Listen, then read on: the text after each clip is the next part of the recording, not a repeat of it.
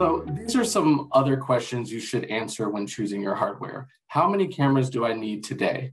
Right now, I have a camera at each entrance and exit and a couple cameras inside as well. So let's assume I'll need 5 cameras. In the next 3 to 5 years, I know I'm going to be moving to a larger building. My company is growing. So I would at least double the amount of cameras I'll be needing.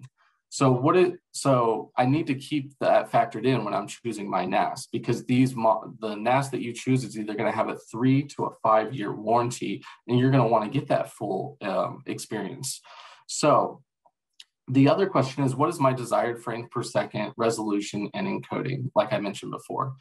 These are definitely the most important factors to consider, as a simple choice in encoding could nearly double the amount of storage space that you need to meet the requirements for your solution.